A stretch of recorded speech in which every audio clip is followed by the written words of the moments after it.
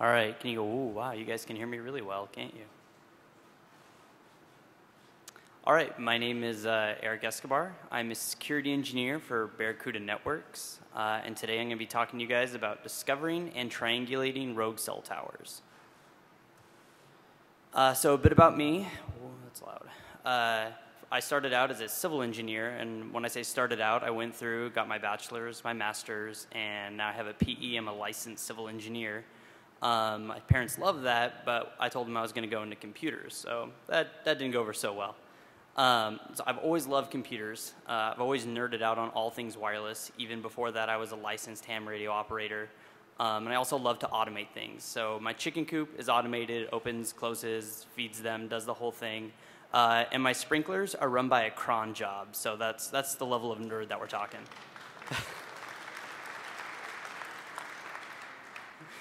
And so 3 years ago was when I started working at Barracuda Networks. I was previously, about exactly 3 years ago, pumping water in the middle of a field as a civil engineer doing some well maintenance. And then I got a lucky break from my great boss.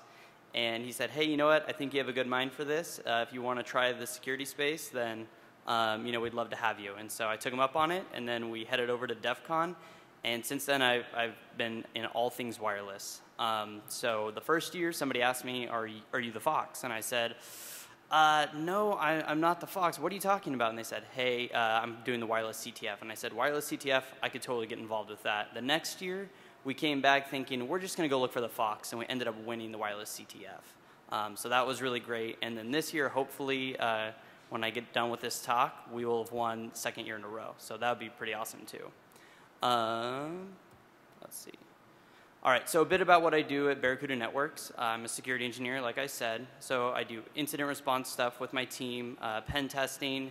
We do Red Team Fridays, where we bring in pizza and red team our network, which is pretty awesome. I've even been lucky enough to do some social engineering campaigns, phishing campaigns, and if any of you guys are bug crowd researchers, when it was just Barracuda doing it, you probably talked to me at some point in time.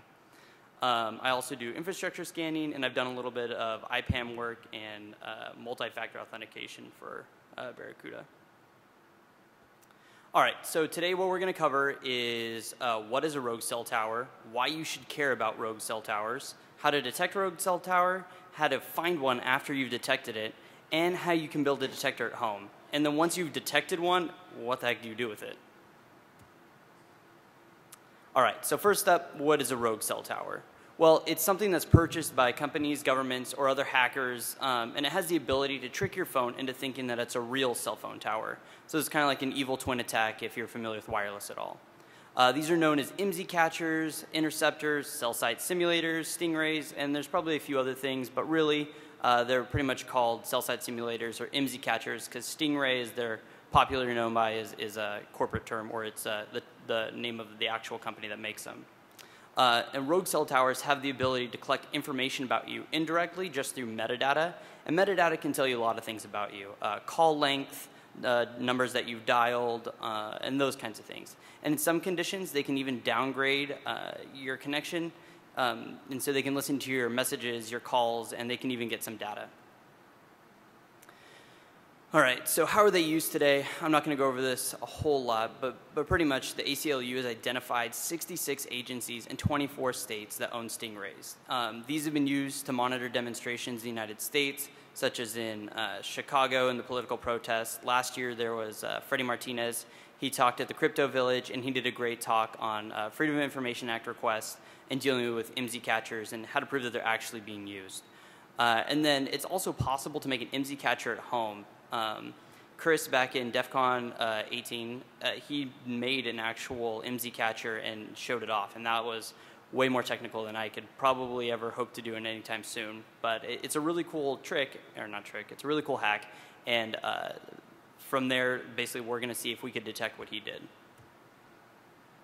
So if you want to know more about cell site simulators, or if this is the first time that you've ever heard that, go check out the EFF and the ACLU. They have these two great links, and they're awesome for just getting a lot more information, and it goes far more in depth than I could do in even a full presentation about that. And so abroad, they're also used. There's not a whole lot of great data on this, but we know that there have been sightings of these in Ireland, the UK, China, Germany, Norway, South Africa. Chinese spammers are also caught using this to send spam phishing messages, and they're used by governments and corporations alike. And I think corporate espionage is also where they're used. In terms of, there's a lot of other data that they would probably want from their competitors, and if somebody doesn't have a way to detect a cell-side simulator, you could be giving up corporate secrets without even knowing it. So let's talk about what the IMSI is, an IMSI catcher. So IMSI stands for International Mobile Subscriber Identity. It's used as a means of identifying a device on the cell network. It's typically 15 digits long, and it contains information about your device. So there's the MCC, which is the mobile country code, the MNC, which is the network code, and there's the mobile subscription identification number, or MSIN. So all of the country codes, the MCC, are available on Wikipedia. So if you want to look one up, maybe you make one of these devices and you want to say, hey, that doesn't look like the United States country code. And if you're in the United States, what should mine be? And you see something come up, you can take a look at these. They're all on Wikipedia. Same thing with MNC. All of these are available. There's a big list of them. So if you're ever curious, you can just head on over there and check it out. So basically, to summarize all that, an IMSI is a unique identifier to your device. So that's you. I mean, that's like your MAC address of your laptop. That's what can identify your device.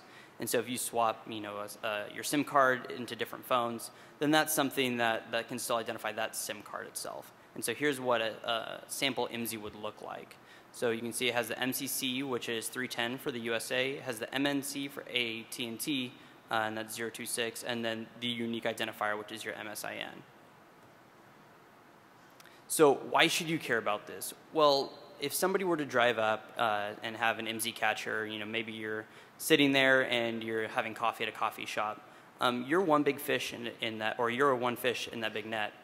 So what could happen is if they're driving up and say somebody's looking for someone in the area and they think that they're there, they grab all of the information because your phone, it just goes for the strongest signal strength. And so if it happens to be that IMSI catcher, then that's you. And it doesn't matter if it's a government, it doesn't matter if it's a hacker. These things are easy to build for less than a couple grand. And to get all that personal information, it could be well worth it.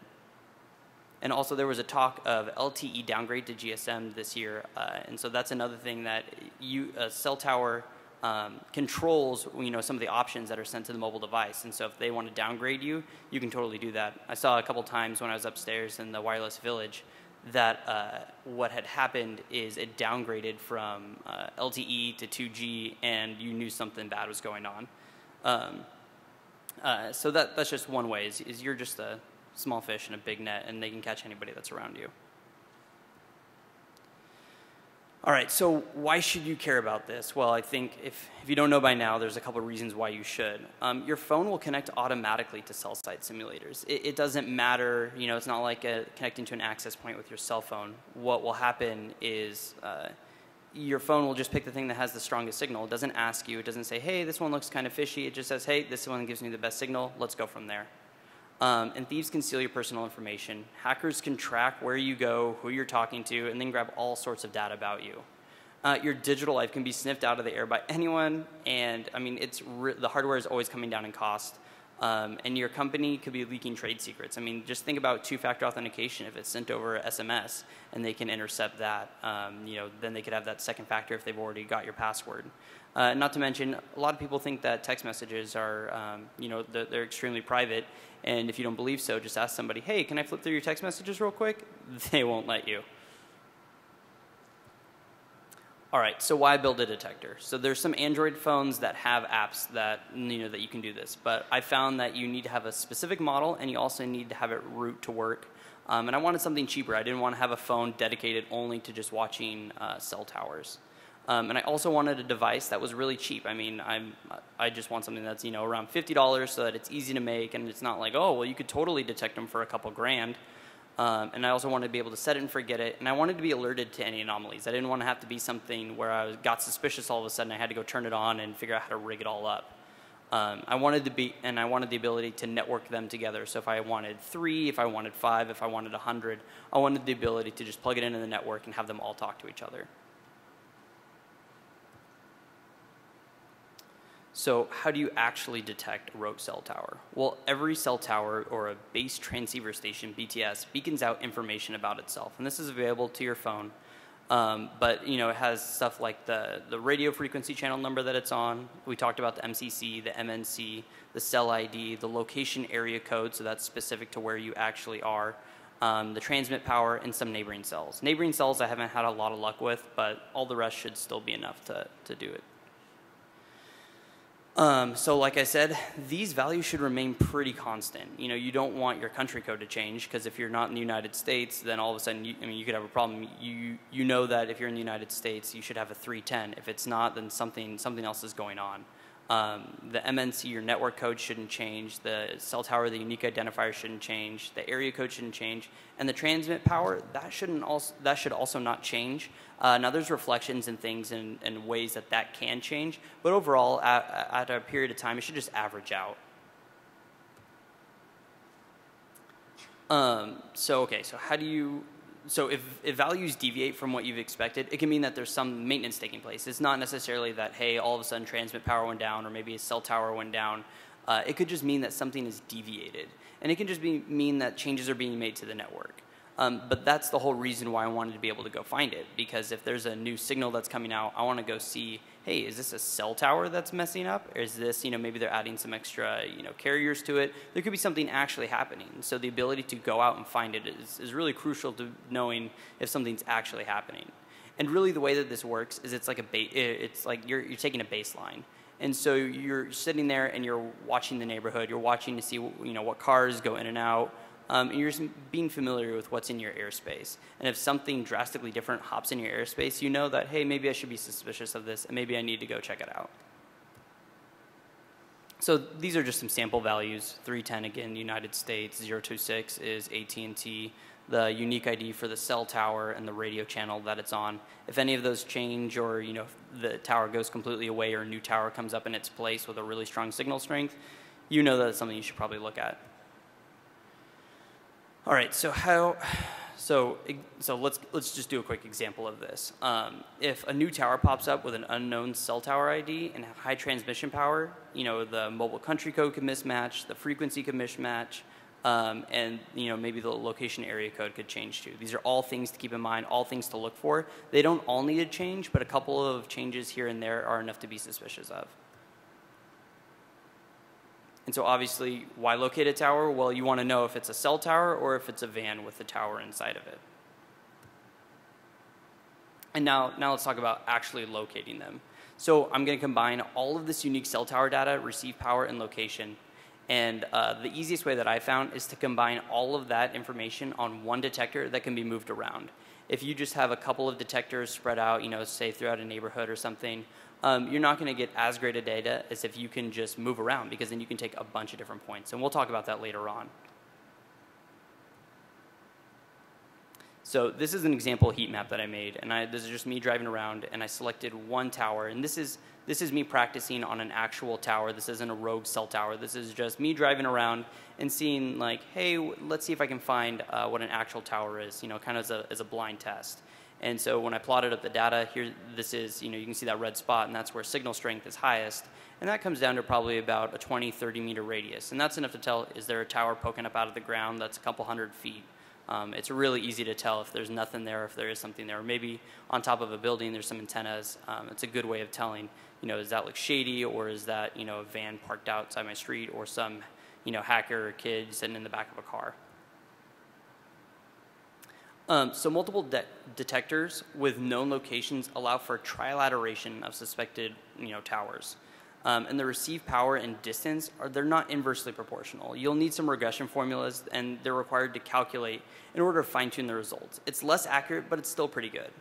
And the TDOA, or time distance of arrival, this is another way that I thought, like, hey, maybe I can find a cell tower this way.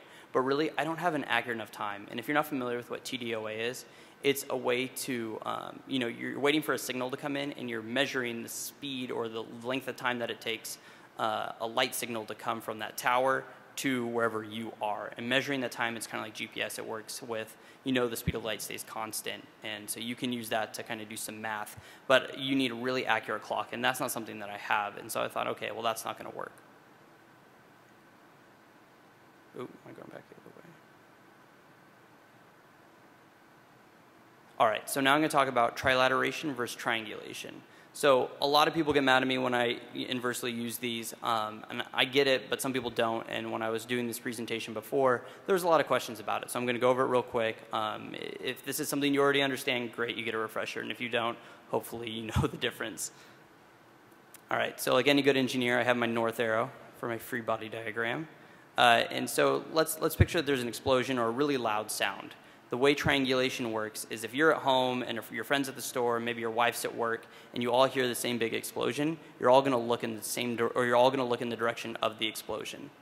And so if you were to intersect all the lines of where you guys are looking, you're going to see pretty much a pretty good representation of where the explosion probably happened. If you all call each other and say, hey, I'm at home, I'm looking, towards the southeast, and if I'm at the store, I'm looking west, and I'm at work looking north, you can have a pretty good idea of kind of where it came from. And so triangulation, the angle there from the north arrow, to wherever direction you're looking, that's the angle that you're actually talking about. And a lot of people get that confused with what trilateration is. And so with triangulation, you have your known points of where you are, and you can use that to find, the very center of that triangle.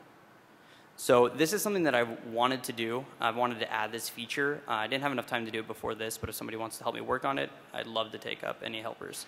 So conceptually, this makes sense, but I haven't actually tried it out. And so what I want to do is basically put like an RF shielded dome on top of my antenna and have it spin around. And when it spins around, at some point when it hits when it lines up where the cell tower is, it'll have a high signal strength. So right now, if you see this, like this is a cross section of it, if the cell tower is right in line with where the slice is in it, you'll have a high signal strength reading as this spins around. And then you can tell right here the signal is being blocked because it's RF shielded, and so you'll have a lower signal. And so if you spin this all around and you have multiple detectors, you have different angles, and when all those angles intersect, that's typically where it's going to be. So this is all just conceptual. I haven't done this one. This isn't how I normally do it, but it's something I just throw out there. And so technically my detector uses trilateration. And so this is a good representation of what I mean by that. So trilateration is just magnitude of what's being felt. So say you're 100 feet away from a cell tower, you'll have full bars. Say you're 300 feet, you maybe only have 2 bars. 1,000 feet, it drops off to a single bar. So you know that you're a certain distance away based on your signal. However, you don't know, what direction that's coming in. And so if you're 100 feet away, that cell tower could be in a circle anywhere that's 100 feet away from you. And likewise, if you have a weak signal strength, you know that, hey, you could be about 1,000 feet away from that tower, but it could be anywhere on that big circle. So how do you fix this? Well, you add more detectors. And so say you have 2 detectors that are there, they have the same power strength, then you're going to have 2 cell towers, possibly 2 cell towers where those 2 circles intersect. And so how do you determine if it's, only, or which one of those it is? You add a 3rd detector, and then where all 3 of those circles intersect, that's where your cell tower most likely is, or in and around that area. But that's a way that you can, get rid of just knowing the power level that it's at.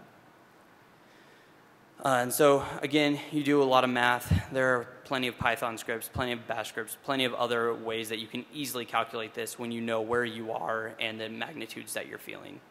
So that's one of those things. If you don't know how to do it, just Google it. There's plenty of information out there.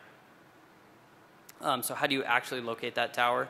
Well, power, it's not linear. You'll need more data, you'll need more monitoring nodes, and you'll need to do back of the envelope math. So what I mean to say is that you're not going to directly find, the square, 1 foot by 1 foot area where this tower is transmitting from, but it's good enough to get you in the general vicinity of it. And cell towers, they also have different sectors, so they're not just a perfect omnidirectional antenna that radiates in all directions. So that's why having multiple detectors helps you kind of work out the fuzzy math and help you actually find out where it is. And so that's why I like the multi-point trilateration. So you get a lot of points, you collect a lot of data, and it gives you a lot more accurate results. And so obviously I don't have a rogue cell tower that I can just test it with, and I'm not going to make one and have the FCC get mad at me. So I tested this on just real towers and say, hey, maybe this is a cell tower, that's a rogue one. Let's pretend like it's rogue, and I want to go check it out. So that's kind of just drove around town and saw what was out there. So yeah, back to this slide again. You can tell there's probably a tower in this area, and sure enough, if I were to show you the Google Maps of where this is, there's absolutely a tower there. All right, so let's talk about the actual build itself.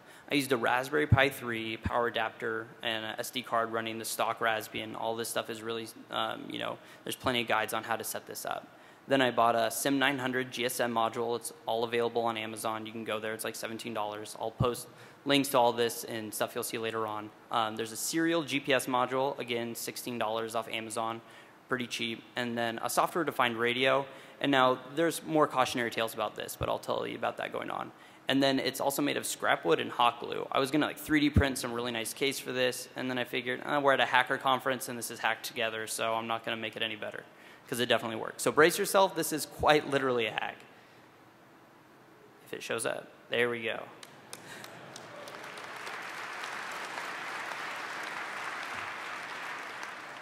All right, so let's break this down and actually see what's there. Okay, so on top you have the GPS module, because that extra 7 inches really gives it the height that it needs to get a clear view of the sky. The SIM900 cell module also goes up on top because, hey, you want the best reception possible. Mind you, this is in my passenger seat, so. Then there's, on both sides of this, to connect the Bluetooth and the GPS module together, there's a serial to USB adapter there. And so that basically just gives you serial data, and that's why I liked using the Raspberry Pi, because it gives you 4 USBs, and so it's pretty easy to connect it all up and set it going, so you don't have to burn your CPU on at a GPI opens. So again, scrap wood and hot glue, that's pretty much what I always use. And then there's a software-defined radio. It's a USB TV tuner. It's called an RTL SDR. We'll talk more about that. So how much does it actually cost? Well, if you want to do this, the Raspberry Pi Zero, and really keep costs down, Raspberry Pi Zero is about $10. So when you include shipping with it, $5 wireless adapter off Amazon, $5 USB hub, $5 SD card, you can shop around, find all of this a lot cheaper, or you might just have it sitting somewhere in your bedroom. And then the real piece that you probably don't have lying around is the $27 SIM900 module, and you can just buy this off Amazon. It's FCC regulated, has all its FCC IDs.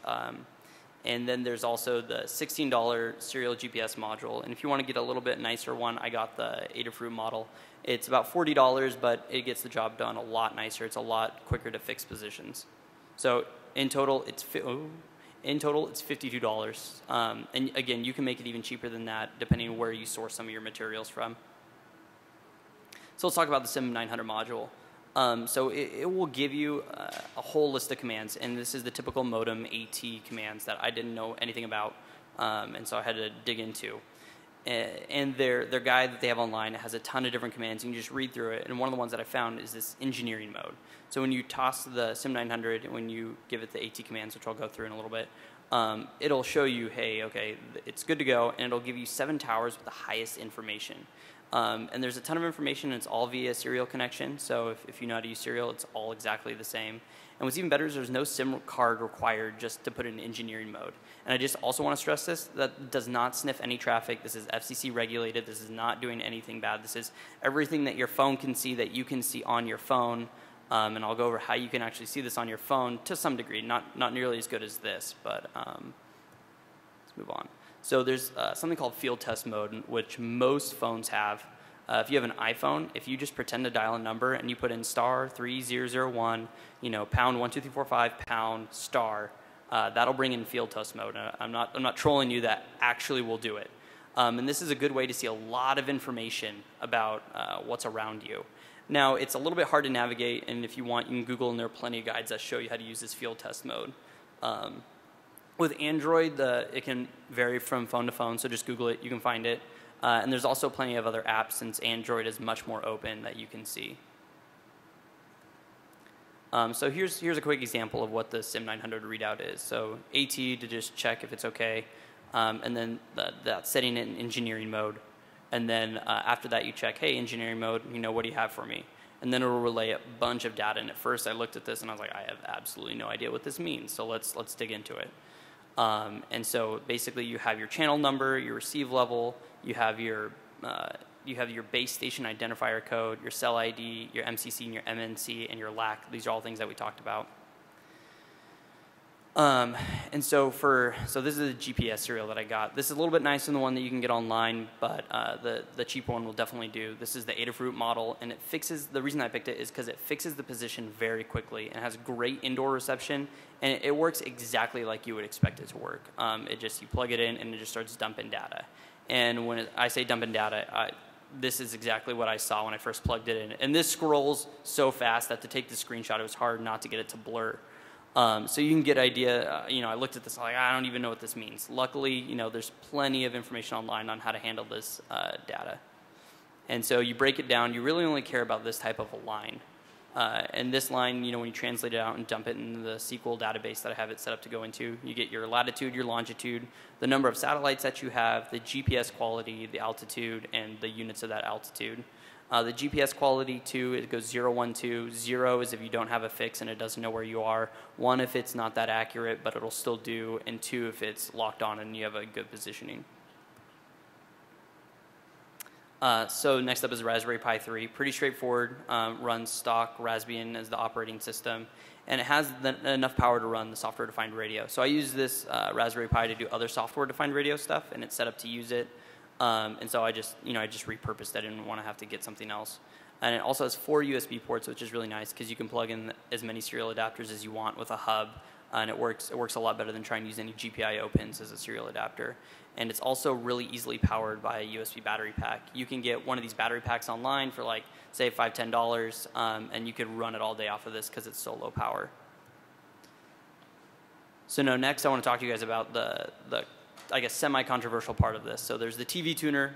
So this is designed so you get a USB and you can basically you plug this in and you can watch TV on your phone, any of the broadcast, or not TV on your phone, TV on your laptop, any of the broadcast channels that are out there. It has a wide range of frequencies and is typically used by a lot of hackers to do a really cheap software-defined radio because it's $20. However, depending where you are, this could be definitely against the law to listen to GSM traffic. So I don't want to encourage this at all if this is not legal where you are. But there are plenty of GitHub repositories out there that'll let you listen into unencrypted traffic and not to break it. We're not breaking any GSM traffic. And it's not necessary at all to locating the towers. It just gives you some deeper insights if that's something that you're interested in trying out. And if you do, just let me know how it works because I'd be really interested in hearing it. So basically, everything dumps to a SQLite database. It's pretty simple when you look at this because I just basically went through in the Python script and it just goes every couple seconds and it'll snag all the data that's out there and it dumps it and it lets you do a lot of queries on it. So you have your time of where you are, you have your latitude, longitude, all the information that we just talked about, all in one nice and neat place. And after you take a drive, you don't want to have to go through and look through, hundreds of thousands of lines of cell data. I mean, it's going to suck, and there's no way to really divine anything meaningful out of that. So that's why you want to make it pretty. You want to make it really easy to look at. You want to make it so that you can show a picture to your wife, mom, cat, and then say, hey, this is what I did. And they're like, oh, that's not just numbers on a screen. And so when I was in civil engineering, I used a ton of GIS software, but it's really expensive. And so that's when I came across QGIS. It's completely free, open source. And basically what this does is like kind of like Google Maps. You can place points and you can do math between those points. And it's a really extensive program. So I could do a full talk on just how to use QGIS and all the stuff to learn. But some of the things that you're going to want in QGIS, you're going to want IDW or inverse distance weighting. You're going to want the Open Layers plugin. This will give you maps and GIS data. And you also want, it also gives you Python command line automation. And it's super easy once you visualize it, and it lets you just, actually get your hands on the data and make sense of it. Now, what I really, really like about this is that once you've done everything the right way, once you're comfortable with how to do this in the GUI, it has a full command line set. So you can know exactly what you're doing and then script it all up. So you can just run a cron job and have it, pump out nice looking images all the time. And with that, with the Python script, then you can have it say, hey, this doesn't look right. I want to send an alert out. And we'll talk more about alerts here in a little bit. But basically, this is just a sample of like, hey, how am I going to import data and get the X, Y, and power information and stuff like that into it. And so this is just a sample of just me just making some random points kind of in the program itself. And you can see that you can overlay maps to it. You can have street data. You can even have satellite data. This is a great program if you're just looking for anything GIS related and you just want to get started in GIS because it's very similar to ArcGIS. So if you're looking to get into maybe some professional tools, check this out first. It's good for a lot of other things, not just finding rogue cell towers. All right, so the next part of this is, okay, so you detected that there's a disturbance in the forest. You see that, okay, my maps are showing me that there might be a new tower somewhere. You know, I'm getting these notifications. So, you know, what the heck do you do? How do you actually get this information to you? You know, so you're at the grocery store and you know that there's something outside, or maybe there's, you know, a new cell tower popping up. How do you know? How do you get that information to yourself? There's a couple of ways. So you can, depending on what your favorite scripting language is, you can go in there and have it just send you a straight email. A lot of people don't check their email, you know, very frequently. So maybe you want to have it set up with Twilio and have it send you a text message. Twilio is about $20 a year if you just want to send a couple text messages. It's really great. They have a great documentation. I highly recommend using them. And if you're a little bit more technical and you just want to send push notifications to your phone, I use an app called Pushover. And it allows you to send, just like it says, push notifications. It's really great. Gives you a ton of different settings. So now here's the problem that I have. When your detector goes off, what the heck do you do? Well, you turn off your phone. I mean, if you're not really sure and you're actually nervous about your privacy being infringed upon, just turn off your phone. That's really the only thing you can do. And then you can start looking at the data. You can take the maps that I've shown you how to make, and you can look at it and say, oh, where is this? Let's go take a look at it. And then maybe you go on a road trip. And with this, you can just go out there and you can, you can go see, hey, is there anything out there? Am I nervous? You know, that something's, going to be where it's not, shouldn't be. Or you could just say, hey, it looks like they're doing some maintenance on a tower somewhere. So this allows you the opportunity to go drive around and see what's actually out there. And with that, I think that's it. If you guys want, just send me an email to this email address, and I'll answer any questions. And I'll be posting the slides by Friday to this website, ragingsecurity.ninja, so feel free to go check it out. And yeah, I really encourage you guys to shoot me an email.